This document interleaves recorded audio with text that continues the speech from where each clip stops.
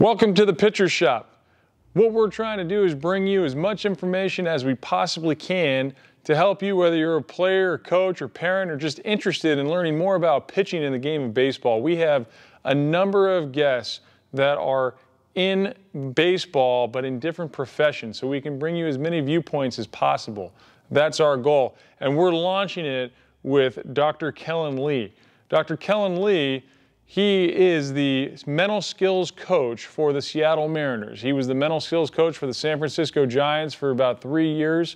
And he also is a professor at Holy Names University in Oakland, California, and is then transferring to the Dominican University of California. And I think that what you'll find in this episode is some great insight for someone that's really attacking that mental skills, that mental part of the game, which is so crucial in the game of baseball. And the way that Dr. Lee describes everything and the detail that he goes into, it is unbelievable how helpful that is. And he simplifies it down so that even I can understand it. So I hope that you enjoy this episode with Dr. Kellen Lee. Again, he's the mental skills coach for the Seattle Mariners, and this is the guy that we're choosing to kick off and launch the Pitcher Shop podcast. Enjoy. Welcome to the Pitcher Shop. This is where we discuss nothing but pitching, the physical, the mental, arm care, strength, you name it. Our goal is to help you in your overall pitching development. Sit back, listen, because you might just learn something. All right, well, I guess here we go. Hey, welcome to the Pitcher Shop podcast. For those of you who have followed us, you know we have social media, Twitter, YouTube channel, Facebook, and then, of course, thepitchershop.com. And thepitchershop.com is a website. It's an online database that has all of the information that we can possibly bring you from all aspects of pitching to help with your overall pitching development, both physical and, most importantly, mental. And since we just touched on how mental is what I think is the most important, I'm honored to have a guest here with us, Dr. Kellen Lee, who is currently with the Seattle Mariners as the team sports psychologist coming from the San Francisco Giants. Dr. Lee, how are you doing today? Oh, I'm doing really good. And you don't have to keep it formal. Just call me Kellen. I do have that PhD, but you can just call me Kellen. And I'm just really excited to talk about the mental game and share some insights, share some experiences of what I've learned along the way, and help anybody who's listening on the podcast just dial in their mental game a little bit better. That's great. So I'll try to keep it semi-formal, I guess. It'll just slip out. I may call you Sir, Dr. Lee, but I'll try to stick to Kellen as best I can. Sounds good. So now, obviously, coming from San Francisco and being with that organization for a few years, and then now this is going to be your first year with the Seattle Mariners. How's that transition been? I mean, how's it been from the Giants organization to the Mariners organization? You still kind of get used to it? I mean, just a little bit on that. Yeah, so I spent 3 years with the San Francisco Giants as a mental skills coach. It was an incredible experience. It's just an unbelievable organization, total first class. Just full of incredible people, both on the staff side and the player side. So making the change, change is always a little bit scary, but I think I'm really, really excited about becoming a Seattle Mariner this year, and really helping that organization take a step forward, and just really support them as in any way that I possibly can as a mental skills coach. Essentially my job is to help the players focus on the right thing at the right time so that they can perform to the best of their ability. In addition to, teaching the coaches a thing or two about the mental game and see how we can all collaborate to get on the same page to help the players perform and ultimately the organization thrive. So it's, like I said, transition can be a little scary at times, but I'm really excited about the opportunity and the challenge to jump over to a really, solid, amazing organization so far. I've learned a lot just in the short time I've been there, and I look forward to an awesome year with them. That's great. That's great. That's a good answer. And even if it wasn't going well, I'm sure you're smart enough to give that very good answer right there. So I know you said change is scary, and I agree with you too, but I would imagine you have to get your mind right to accept that change, and I'm sure there's nobody who's better at that than you. So as it's interesting to me. I mean, I think it's so cool being that mental skills coach and just getting at the level that you're at. I mean, you're talking about you're with a professional baseball team, a professional sports team, the cream of the crop. I mean, there you are. And like I said, I think that is so cool. You know, how did you get there? I mean, you know, how did did you always say, hey, you know what, I want to go into professional sports or professional baseball? Or is it something that kind of fell into your lap along the way? You know, what's the background on you with how you ended up at this level? Yeah, it's a combination of a lot of my own personal experiences with the content of, you know, sports psychology, mental skills, but also it really just I followed the bouncing ball. I talked to a lot of people within the organization or within the industry of doing this work, and I found a way to pave my own path. So taking all the way back to my college days at UC San Diego, go Tritons, played baseball there. And my coach did an unbelievable job at UC San Diego introducing us, myself and my team, to the mental game principles. Dan O'Brien, got to give him a shout out. He just did an unbelievable job, you know, bringing that content to life for us. And it really sparked my interest because I reached a level of performance that I never really thought was possible for myself. And I solely attribute it to my ability to utilize the mental skill set that I've come to love and teach to this day. So as a young student athlete, it really sparked my interest, and I realized that this field of sports psychology was a thing by talking to people and, you know, figuring out like, you know, this could be something that I might want to do. So at that time, Coach O'Brien got the head job at Santa Clara University. So I came up with him and worked on staff as the ops guy as I began my grad school master's program in sports psychology. And at the time, I really didn't know whether I wanted to go into coaching or if I wanted to do the mental skills work. But we went to the ABCA conference in 2012 in Anaheim, and I stumbled into a presentation. I didn't really know what I was doing. I was, again, a fresh graduate, you know, not really sure where I wanted to fit into the sports world. And I stumbled into a presentation of someone who was doing mental skills work in professional baseball. And I was like, that's exactly what I want to do, hearing about what he did and his job. And again, I was a really eager, motivated, soon-to-be graduate student, so it couldn't have been a more perfect time for me to spark that interest and get that inspiration. So then, you know, fast forward to today, or, you know, along that journey, I worked with a ton of different athletes, you know, through my master's program. And when I finished that, I worked 3 years doing mental skills training with the United States Army, which was an incredible experience. And in that time frame is when I decided to go back to school like a crazy person and get my PhD in performance psychology, because I just realized my formal education and learning wasn't done yet. And then, you know, beginning of 2020, got the job with the Giants, spent 3 years with them, and now in 2023, officially Seattle Mariner. So I've been, you know, working with a lot of different people, different levels, high school athletes, youth athletes, to college professional, even a few, you know, people who are qualifying for the Olympics. I've kind of really been all over the place, worked with just some incredible performers in their fields. But really it all started from myself seeing the benefit as a player, and realizing, you know, how beneficial this content can be. And I just wanted to help people realize their full potential by, you know, training them on some of the stuff that I saw beneficial for me. And now I know and seen it firsthand how it can really impact people's careers. That's a great answer. And now I feel like I know exactly how you got where you are. You know, you mentioned UC San Diego with Coach O'Brien. I've always heard good things about him. And then I was aware when he went to Santa Clara, I pay attention to the WCC. I pitched at St. Mary's College.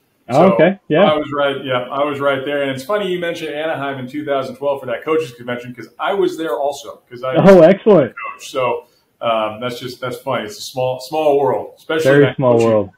And again, like I mentioned, I didn't know what I wanted to do when I first graduated, and I hear that story a lot from collegiate players. You know, again, I talk to a lot of baseball players. I'm like, I don't really know what I want to do. I'm like, I had no idea, but I realized through my experience, through, you know, getting to hear people at conferences like that, I'm like, wow, like that was what I needed to push me in the right direction. And I realized that I didn't want to coach in college, which is also a great realization, because I wasn't sure. I was like, I don't know. But working as the ops guy at Santa Clara, I realized I don't want to be on the road recruiting all the time. That's not my jam. I don't really feel like that's going to be something I'm going to thrive at. Do I think I could have coached? Yes, absolutely. Do Do I think I could coach in the future? Sure. But for the time being, I know I made the right choice because I absolutely love what I do. And it's so rejuvenating and so just exciting on a daily basis because I get to do, a lot of cool stuff with these guys, like you said, the cream of the crop. And I look forward to kind of diving a little bit more into what that looks like. But I definitely made the right choice, I think, so far. I agree with you there. Look where you are. I think you're right. So, no, that's awesome. And so now at this time, you're getting ready to head into spring training, right? Yeah. So this is that time of year. I'm headed out there next week, and it'll be a back to the grind of spring training. But it's a fun grind, getting to really build relationships because, especially for me in this particular situation with a new organization, I don't know any of the players, right. And it'll be a great time. Like spring training is a fabulous time to spend day in and day out, every single day, all day with these players to build that foundational relationship. So, once the season gets rolling, we can really hit the ground running on diving into some of these important topics. No, that's great. I'm sure it's a very exciting time because you're going to get to know those players. They're trying to get to know you and establishing those relationships as you're getting into the season. So, yeah, spring training, this is a huge time. And so, it's interesting because then you're going into a new organization. You don't know anybody really, and then the approach that you're going to take. I mean, do you have an idea of how you're going to approach those conversations with certain, pitchers specifically of just, hey, this is what we want to talk about when it comes to the mental side of the game? I mean, how do you know where to start with each guy? Yeah, that's a tough part. The first part, I would say is for me, I have to understand their understanding of their mental game first, because if I facilitate or if I come in guns blazing and go like, you should do this, you should do this, you should do this from like a mental skill set standpoint, they're going to look at me like, who is this guy? Like, what was he? Is he trying to change everything? Like, what do we got here? Right. So I think it's very, very important for me to be very, very intentional about how I initiate that conversation. And I think like from a foundational standpoint, I would say that I think the starting point for really anybody is just help them build the awareness that the mental game exists. Like, ask very intentional questions around like, something very simple like, well, how much do you think the game is mental? Like what percentage? And for the listeners out there, I've asked that question hundreds of times and I've never had a professional player, really anybody, answer less than 50 or 60%. Most believe that most of the game is mental. And then I follow up with the question, I'm like, well, what percentage of the time that you train for the game of baseball do you spend on the mental side of the game? And it's very much less than 60%. I'll tell you that. Most of the time, less than 10 if I threw out a number. Wow. And essentially my job is to close that gap where if someone believes, let's just say it's 70% mental and they say they spend 10% of their time training the mental side of the game, I will never tell them you need to spend 70% of your time training the mental side of the game. And my job is literally a mental skills coach. I would never say that. But what I will say is like, wouldn't it make sense to close that gap a little bit to where you believe the game is 70% mental? That's likely not going to change. And you train it 10%. Let's just train it 15% of the time. Just do a little bit more so that you can get closer to that full potential. So that's again, establishing that foundational awareness that the mental game exists because you told me it did, because I asked you the question. And now let's find different ways to build the different aspects of the mental game after you tell me that it exists and that the majority of the game is mental. But really, like I said, it's and from that conversation or from that question is really a springboard into the conversation from my part where I facilitate my understanding of their understanding. Like that is really, really important because most of the people that I work with in professional athlete or professional sports, they do a lot of helpful strategies. They utilize a lot of things that I would say facilitate their full potential. My job is to help them do those strategies more often, more efficiently, and better. So I a lot of times, don't get me wrong, I do teach a lot. I teach a lot about the mental game. I teach different strategies, but a lot of times I'm just helping them refine what they already do so they can do it more consistently. So I find a balance, right? Because if I go in and I get the vibe that the player has a much like smaller understanding of their mental game and they don't have maybe their self-awareness is a little bit lower, then perhaps I do a little bit more teaching with my approach. But if I come across a player who's highly self-aware and understands exactly what he's doing, very intentional about his process, then for him, my approach is going to be completely different because I need to make sure that I'm understanding their understanding. So that's why I wanted to throw that up first, because there's really no one size fits all. It's really just understanding where they are so I can help facilitate whatever their needs are in that moment. No, that makes complete sense. I think what's interesting to me is, it's trying to get it across to them that, hey, the mental skills approach, it's exactly that. It's a skill, right? So you spend so much time on the physical part of your skill, right? Mastering that craft. But yet we're saying, like you said, hey, everybody's saying it's at least 50-60% of the game is mental. So, and dedicating less than 10% of that, of practicing that skill, it seems like that's just the only thing you need to get across to them, really, as a simpleton like myself. Just, hey, understand you got to put time into perfecting this skill, just like you are with hitting or pitching, and executing your location. I mean, that kind of stuff. So, yeah, no, very, very interesting. And the one size fits all approach, it's goes hand in hand with baseball in general, right? I mean, you can't teach every pitcher to throw exactly the same way with exactly the same grip. It just doesn't work that way because everybody's different and unique in their own way. So it makes total sense. I mean, I get that. That's great.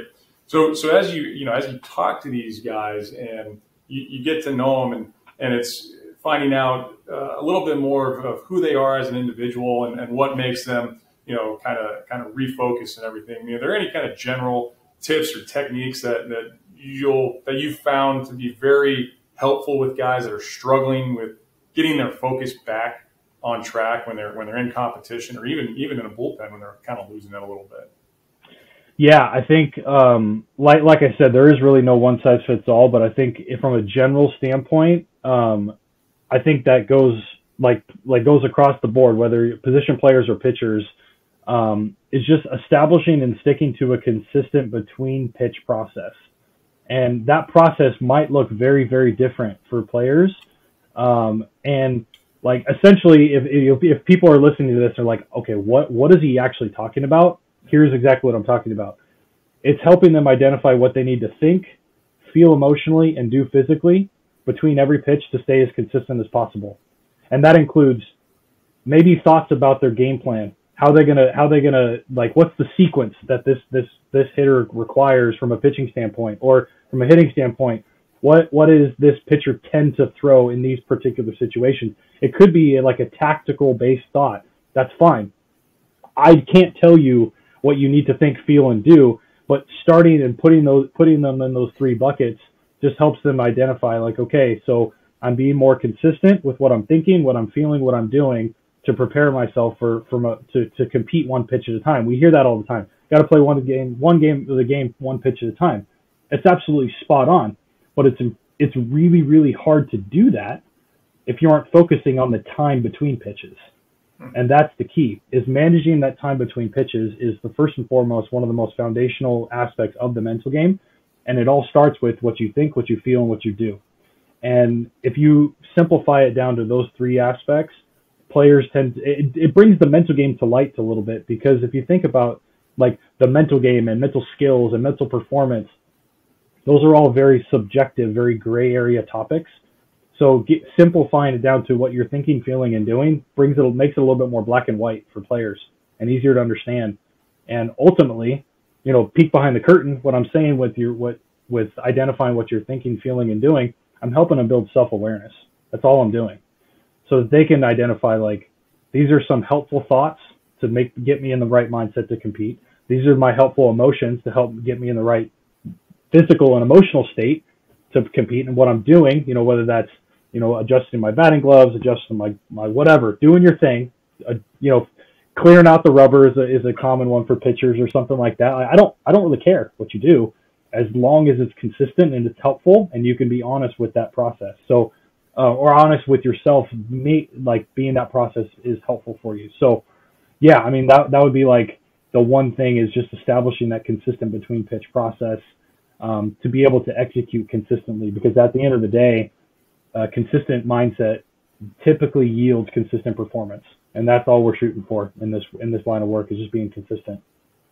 Yep. No, I think you nailed it. And I think especially with talking about that time in between pitches, and you mentioned how pitchers will kind of clear the dust off the rubber, or they're adjusting something, or hitters or whatever. I guess I always try to teach that that's your pre-pitch routine. What is the routine that you have? Once you get that ball back, it's got to be consistent. And a lot of pitchers I've found don't quite understand that at a younger level, high school guys, college guys. But, I always say, well, look at the batter. Right? What's the hitter doing when he gets into the box? Is he doing the same thing every time, or is he getting in, left foot first the one time, right foot first the other time? No, he's doing the same thing because he's trying to get his mind right to get ready to crush you. That's what he's doing. That's it.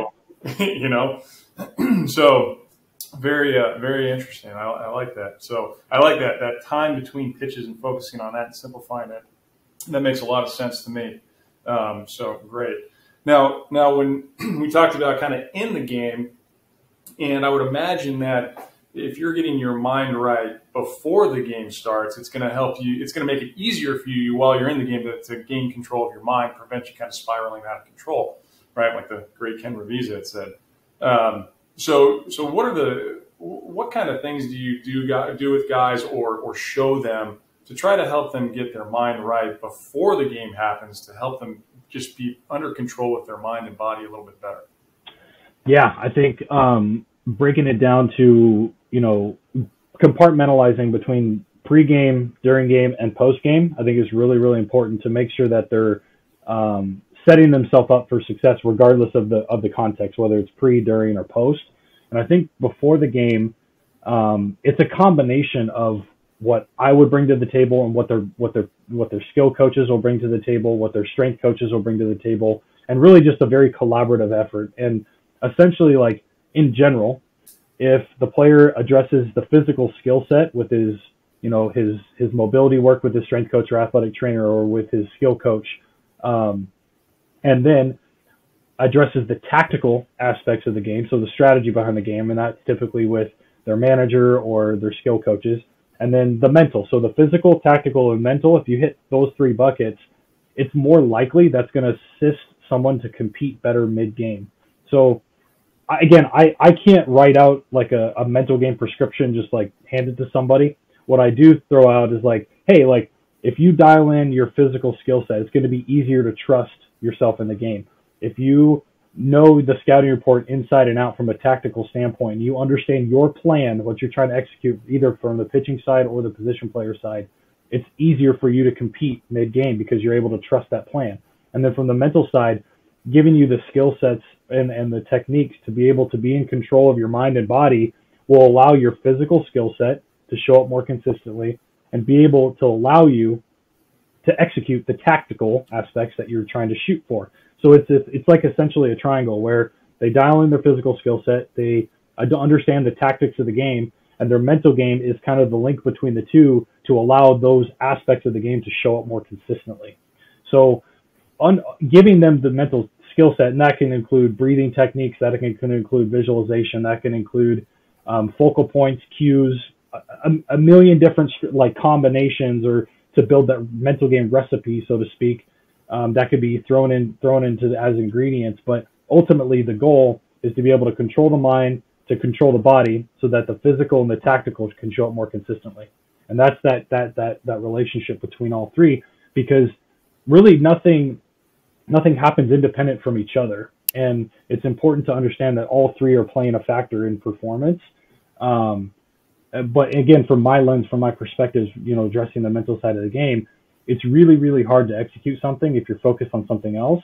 So I really simplify it down to, if you're able to lock in on your plan, your physical skill set is going to show up more consistently. And it's really to me, it's that simple, but it's not easy to do. And there's a difference. Right. But that's ultimately how I start that conversation when they're asking me like, hey, like, how should I mentally prepare for a game? I'll give them those three buckets. I'll give them strategies within the mental game because, the physical and the tactical are really outside my lane, and I'll push them to the right people to get that dialed in. But I will give them everything I can to fill up that mental game bucket so that the other two can show up, if that makes sense.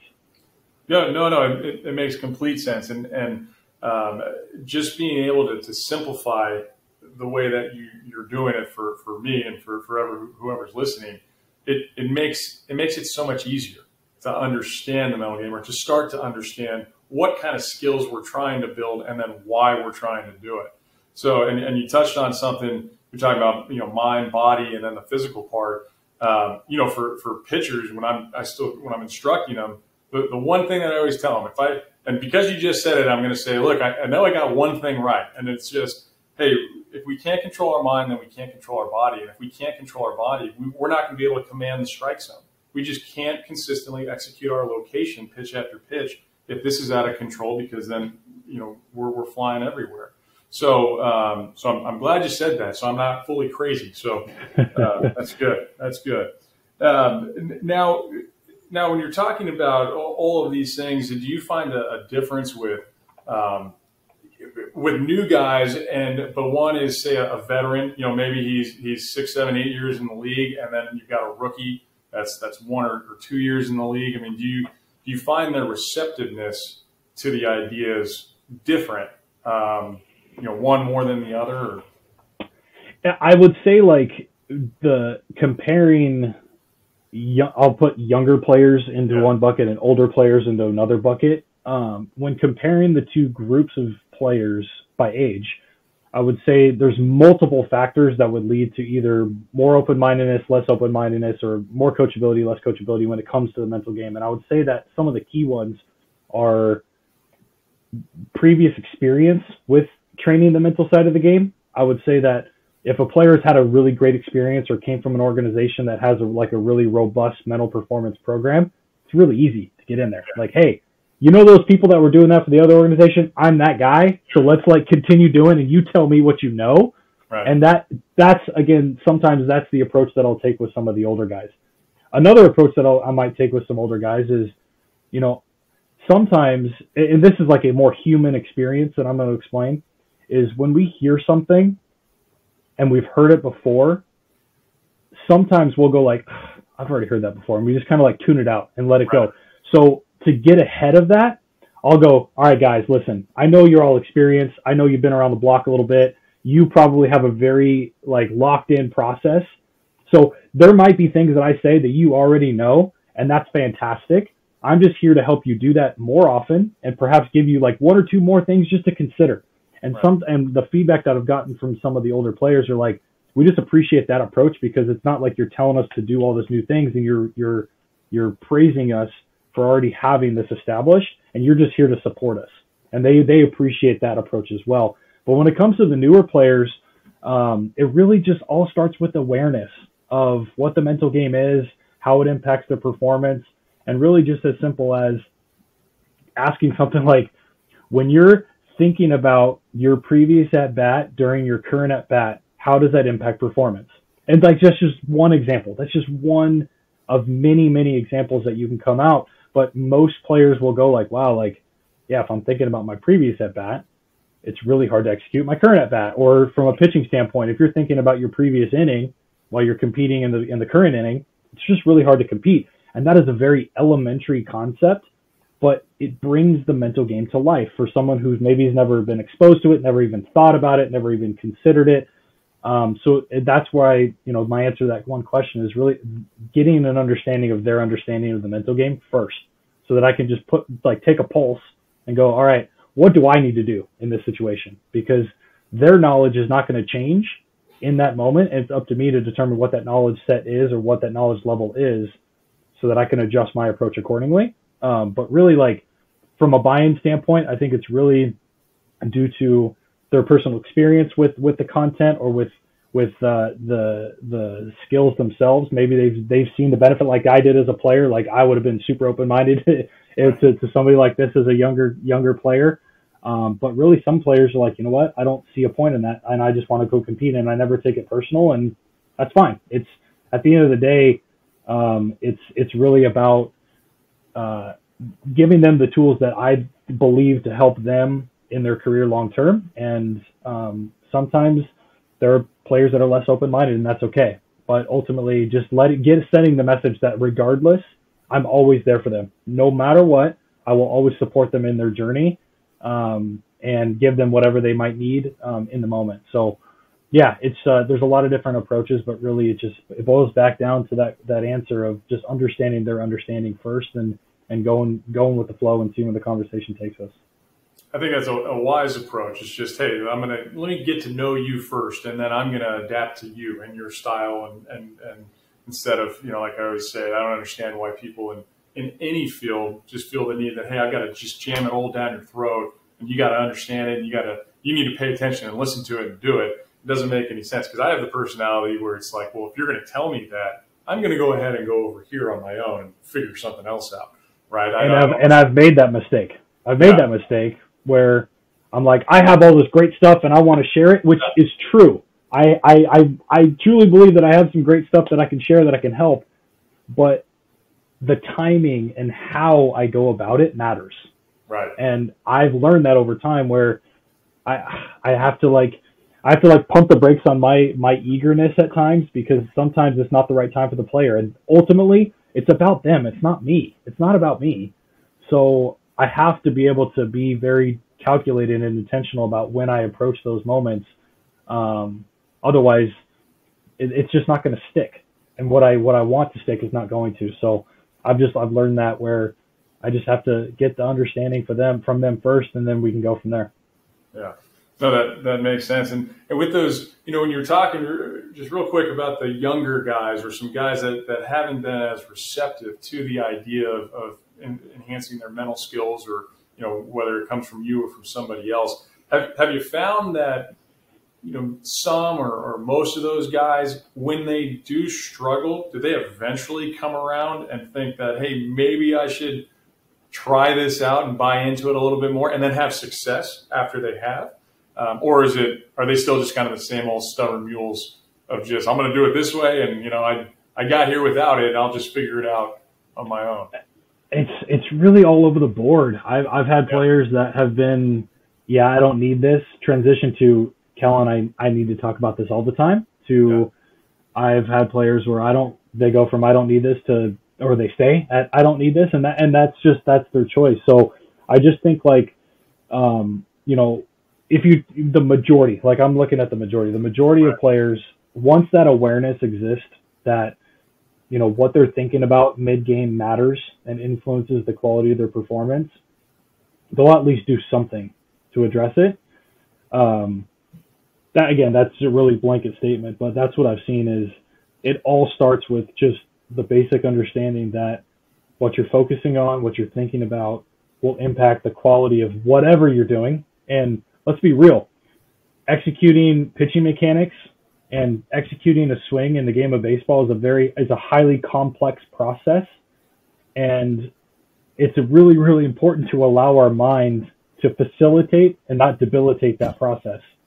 So again, it's a byproduct of having really intentional conversations and really diving deep into what goes into performing well.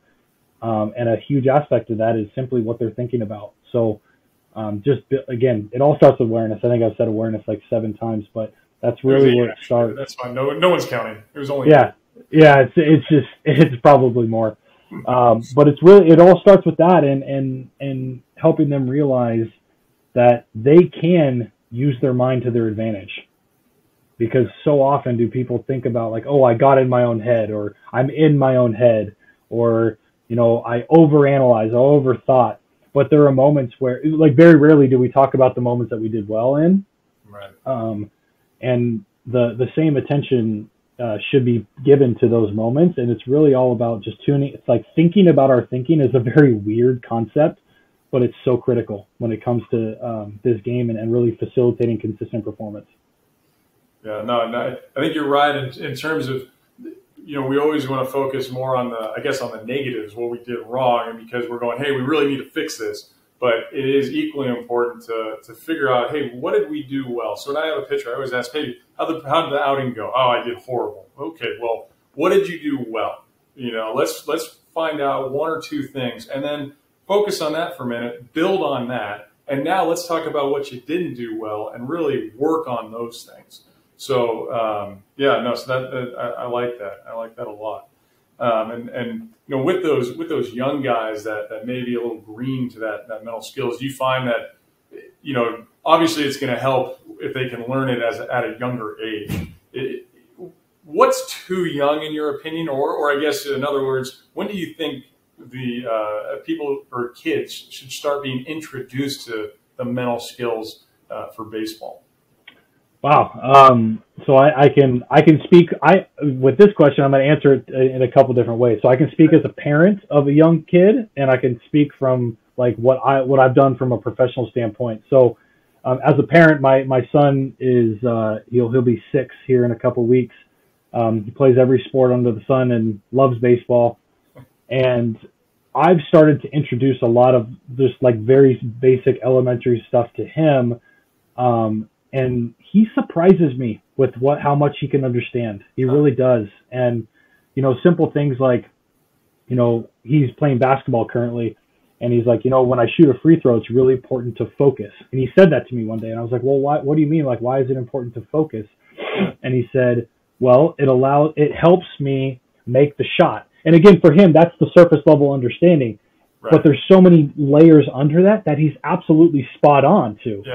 Like, he's not going to be able to articulate, well, it helps me like completely lock my sights and my focus and able to execute the mechanics of my shot. He's not going to talk about that, but he's realized that he's like, if I really focus on what I'm doing, I'm able to do what I want to happen. And there's a lot of power to that. Yeah. And I think like, it really, the cool part about, and the way I'll answer the question is more like what I've done professionally is like being able to strip down the concepts to the very basic elementary, root of what we're talking about. I think could be applied to really anybody. And as young as, 4 or 5, when I started talking to my son about this stuff. But really like, and if you listen to coaches, this is another thing I do when I go to his practices or I watch youth games or high school games. I listen to coaches. Almost every single one of them talks about something mental game related, or listen to interviews. If people like watching interviews of athletes or coaches on ESPN or anything like that, very often do they talk about preparation? Do they talk about focus? Do they talk about staying calm? They talk about all of those things. Those are all mental game principles. So I think the more you just talk about the importance of, focusing on what you're doing, or perhaps like implementing a deep breath before you go do something that's really important, you can change the way you talk about some of the mental skills to apply to really any age. Mm-hmm. They might not fully, like my son, he might not fully understand like why focusing helps him, but he knows it does. He's gone through it. He's practiced it. He just realizes that when he's distracted, he's not as good at whatever sport he's doing.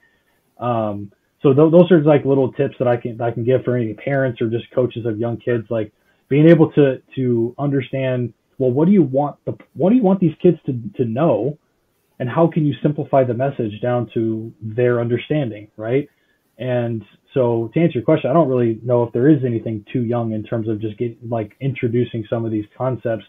But it's all about like how you deliver that material so they can understand it. Yeah, and that's again simplified very well and makes complete sense to me. My son's 19 months and he doesn't quite get it yet. So no, not yet. Yeah, I know. I'm not disappointed yet. So no. And so my daughter is just a little bit over 2, so very close to the 19 months age, and she's just starting to talk, like learning to talk. So like. They'll be a little bit different, and maybe like 6 months or even a year from now when she, if she wants to play some sports, like maybe I'll start talking about it. But again, like I really think like if I was going to put a number on it, I don't know, age 3.5, where they have a little bit more of a mind of their own and they can start thinking critically about things. Like you can start talking about focus. You can start talking about taking a deep breath. Those are all very elementary things that anyone can do. All right. I guess when you think about it, it's when they're young. I mean, you're trying to talk to them as a normal person and read to them and teach them words and everything. It's the same approach, really. I mean, totally. They may not understand exactly what you're talking about. Like, I don't expect my son to go like, "Oh yeah, no, that makes complete sense. Thanks for helping me regain my focus and taking a deep breath to relax my body and clears my mind." Yeah, okay, thanks, Dad. I know he's not doing that yet, but just the introducing it.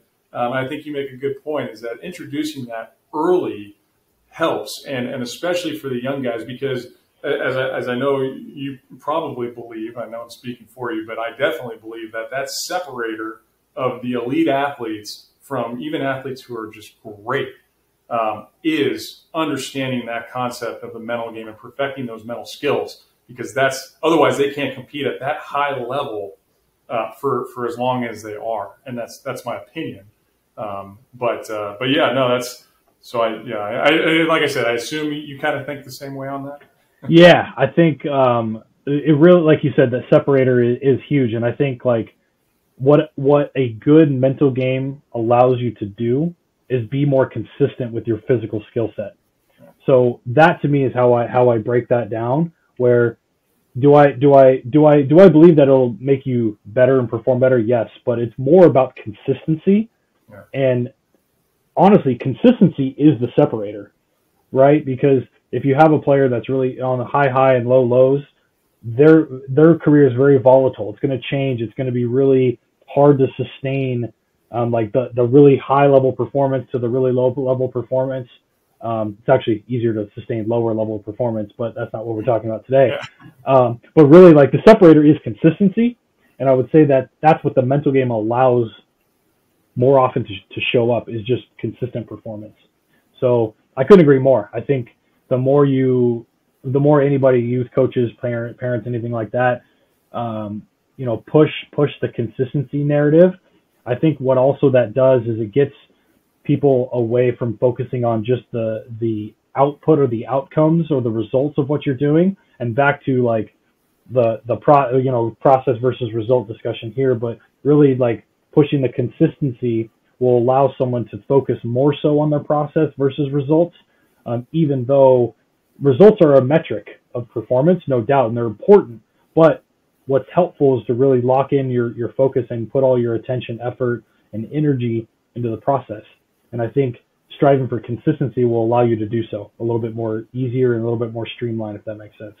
Yeah, no, it absolutely makes sense. And we always talk about, hey, focus on the process and not the results, Mm-hmm. right? So, but I like what you just touched on there, where you throw in that word consistency, and it helps guys. I think, at least in my mind, it gives me a better understanding of what it is I'm trying to do, right? It's like, oh, okay, yeah, the process, yeah, I'm trying to get better every single day, but I'm trying to achieve consistency, and those results are going to follow. Exactly. Yeah, no, I like the way that you put that. So I've got one more question for you.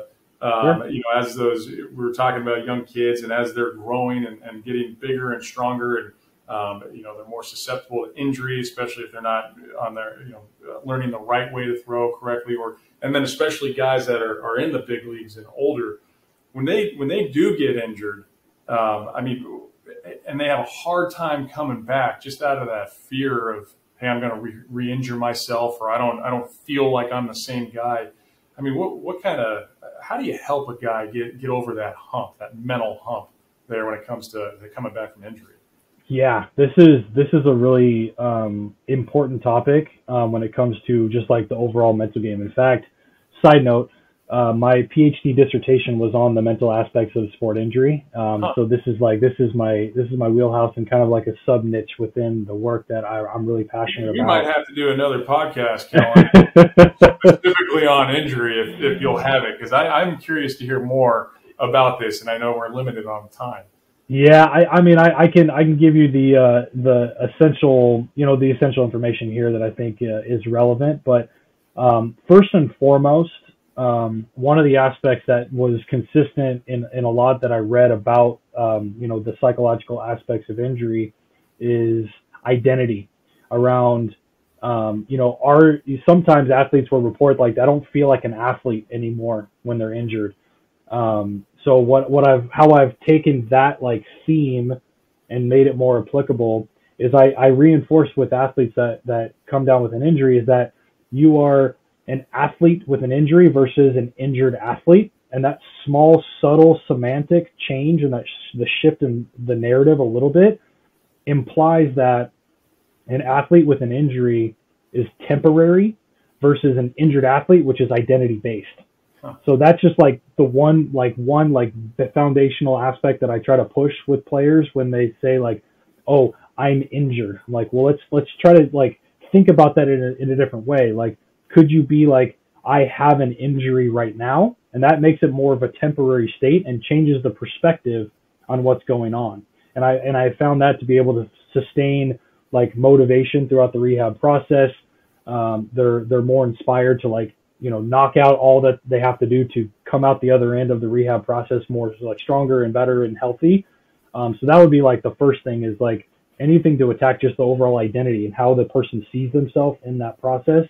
Has shown throughout the research, throughout, my conversations, I think it pretty much stays consistent with that. But with that said, like during the rehab process, they're typically not competing the same way that they have been as someone who's healthy. Mm-hmm. So shifting their perspective to competing within the rehab process, competing against themselves, competing against their range of motion, for example, or certain, strength milestones that they want to hit along the way based on their PT's guidance, the doctor's guidance, the athletic trainer's guidance. Like being able to compete in that context is another way that I, just from a approach standpoint, to try to get them to think about that way. But I think like one of the easiest strategies that people can implement in the rehab process is visualization. It's a game changer, super easy, something you can do anytime. Because for the most part, if an athlete has an injury, they're physically limited to what they can do. Sometimes they're completely out of practice. Sometimes they're limited in practice, depending on the nature of the injury. But visualization, aside from any TBI, concussion, related injuries, you're mentally capable of engaging in visualization, which is essentially just seeing yourself do something in your mind before you do it, or after you do it, perhaps. But what I've discovered in reading and honestly my research is that athletes with injuries who engage in visualization actually come out the other end with higher levels of confidence in their own ability to perform, in themselves, and there's so many more benefits on the back end if they increase their number of mental repetitions or visualization throughout the rehab process. Because at the end of the day, like even non-injuries, in a non-injury situation, physical repetitions are limited, but visualization allows you to make that number unlimited from your mental repetition standpoint. So even if you're physically limited, you're mentally unlimited, is the way I say it when it comes to visualization. So that's another thing you can do, is just see yourself compete over and over and over and over. If we're talking pitchers, obviously Tommy John is a very common experience for pitchers. It's 12 to 15 months of rehab and before you can even get on the mound again. So in those moments, like getting on a visualization plan and really seeing yourself throw off the mound mentally can be a game changer when you toe that rubber for the first time. And it can be a little bit scary. Like you said, fear of re-injury is very real. And visualization can, perhaps mitigate some of that or minimize some of that fear. So yeah, I think like another just basic principle that I throw out to people in the rehab process is, as weird as it sounds, like plan for expected obstacles, because they're going to happen. And the more proactive you are with planning for the setback or the obstacle or the challenge, the more resilient you're going to be in that moment. So plan proactively for expected obstacles, and just expect them to happen. And if they don't, great, awesome. You're on the right track. You'll be expedited in your return to play. And that's really the only thing. So, there's a lot of different ways we can go with this, but I think visualization is a game changer. Thinking about it from an identity standpoint of athlete with an injury versus an injured athlete is really empowering. And plan for obstacles, because they're likely going to happen. So give yourself that plan ahead of time so that you know what to do in the moment. Yeah, I feel like we could talk about that for at least another hour, and yes, we could. One of these days we will, if you'll let us. So, but yeah, it's amazing to me the power of the mind, and just what it's capable of. I'm still trying to understand mine. I'm not that smart. I got to do a little bit more. We're all in that process of understanding our mind. It's an ongoing, lifelong process. That's right. Focus on the process, right? Focus on the process. So, that's it. Well, good. Well, Dr. Lee, Kellen, I really appreciate your time and just giving us all this information and letting us dive into your mind about how you help the mind of others. And I can't say thank you enough. And I hope that this is going to help a lot of soon to be pro athletes, but just athletes overall in general, and coaches and parents understand how important this stuff is for just your players' overall health and helping them be consistent at the next level. So thank you very much, and maybe we can do this again sometime. No, thank you so much for the time and the invitation to jump on here and discuss.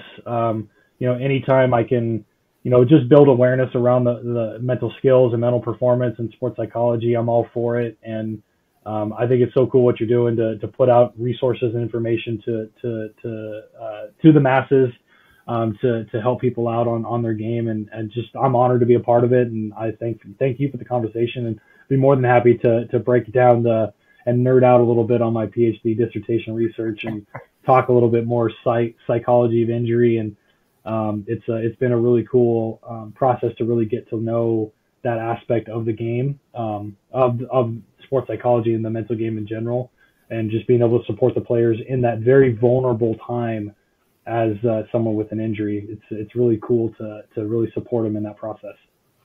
Yeah, I can imagine. I can imagine. So that's got to be a good feeling, especially when they come back and they're healthy, and that's got to feel great. So well, thanks again, and you can just want to let everybody else know. Check us out at thepitchershop.com and the Pitcher Shop podcast. We'll have more people on here like Dr. Kellen Lee, and trying to again help everybody's overall development, both physical but a lot of it mental, here in the game of baseball for young aspiring pitchers. So, all right, we thank you.